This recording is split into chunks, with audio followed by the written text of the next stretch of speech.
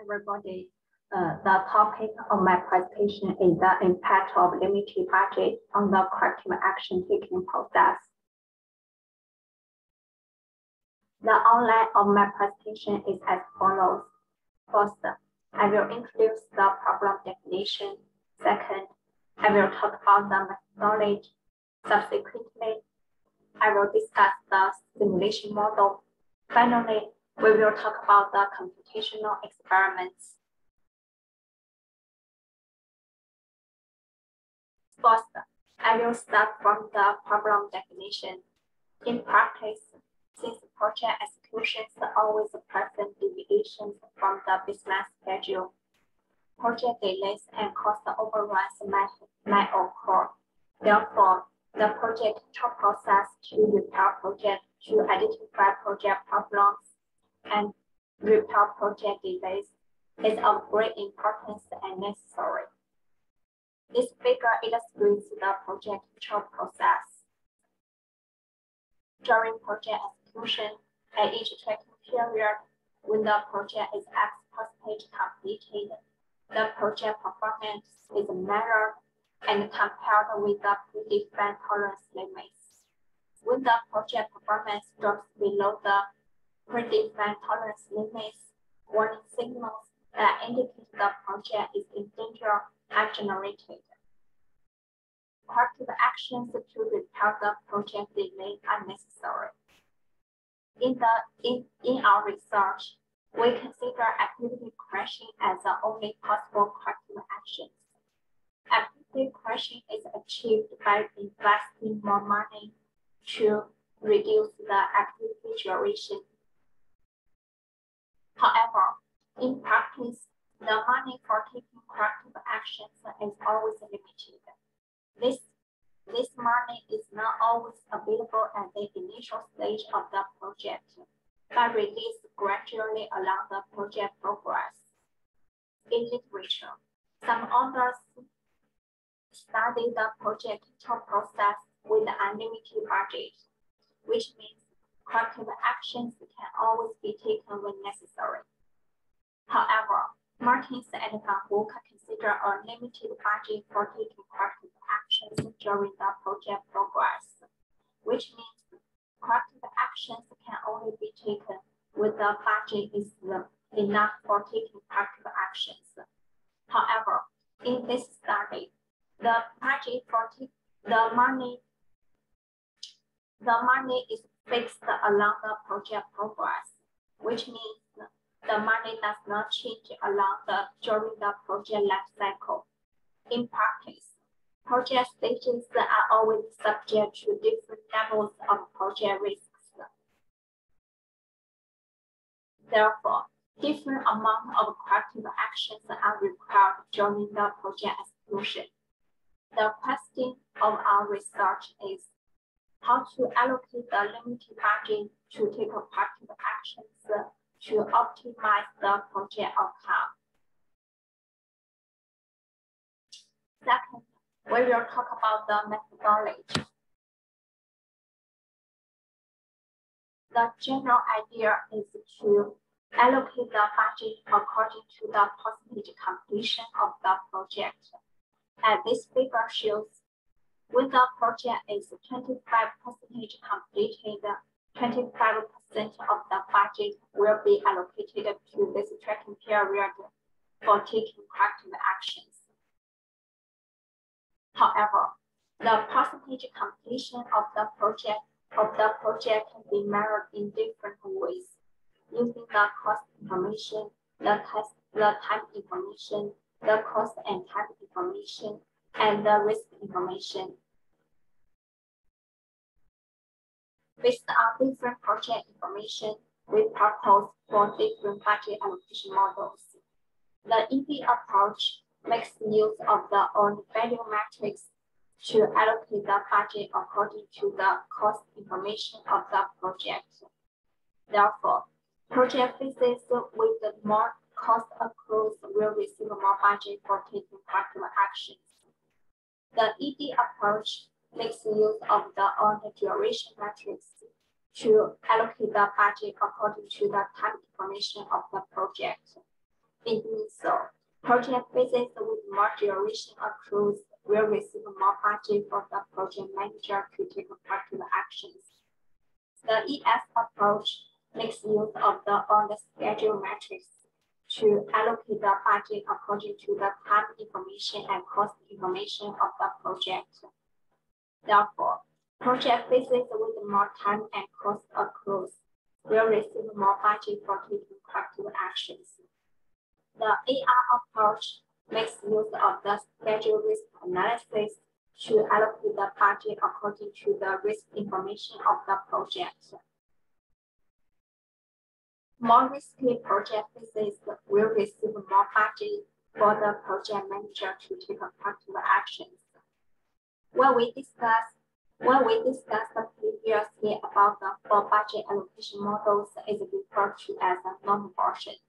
However, allocating the budget in a dynamically increasing version or decreasing version may lead to better results.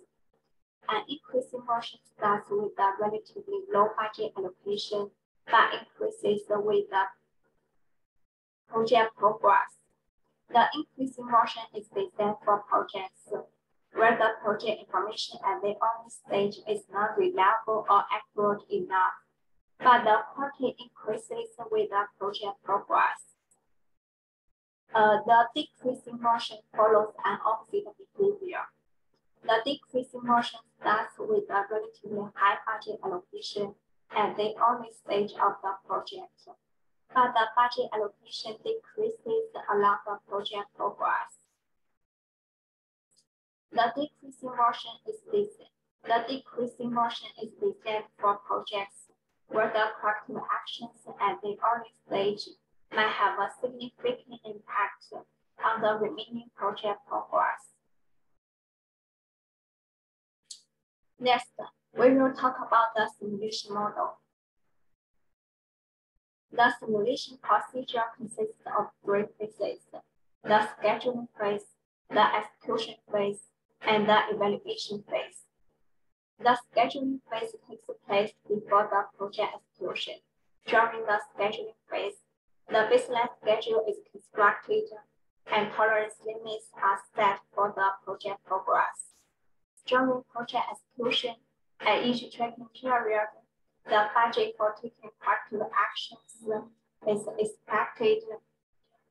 The project performance is measured and compared with the tolerance limits. When the project performance drops below the tolerance limits, corrective action and the budget for taking corrective actions is enough. Corrective actions can be taken. Otherwise, the project proceeds to the next tracking period. At the project completion, the project outcomes are evaluated. In our research, we propose the control efficiency and control effectiveness to measure the project outcomes.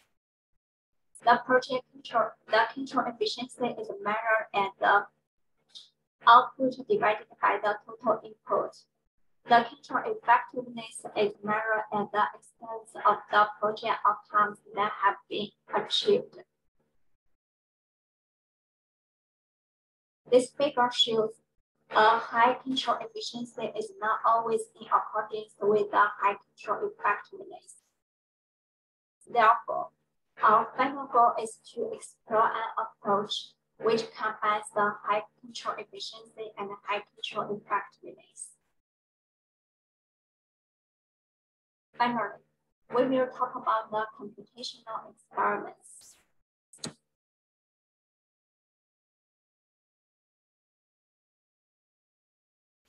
6 experiments are performed to compare different approaches, compare 3 versions, to review the impact of project networks, the impact of buffer sizes, the impact of corrective actions, and the impact of control budget. Our results show that the ED approach performs best in top-down project control, while the EV approach performs worst, which means Allocating the budget according to the time information leads to the best results. For the ED approach, more budget is allocated to project phases with more duration accruals, and hence, more room for corrective actions is made available. These corrective actions must have which means these corrective actions must have a significant impact on the project duration. However, for the ED approach, more budget is allocated to project phases with more cost accruals. These budgets are not necessarily have a significant impact on the project duration, but must affect the project cost.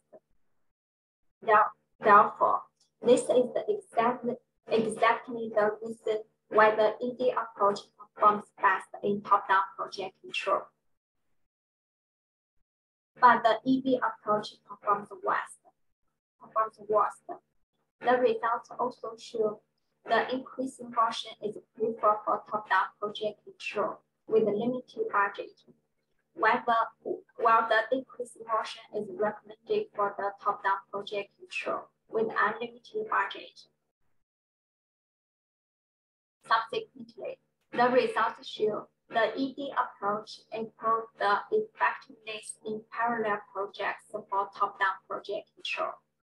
Finally, the results show frequent corrective actions with a small reduction are suggested for top-down project control with limited budget.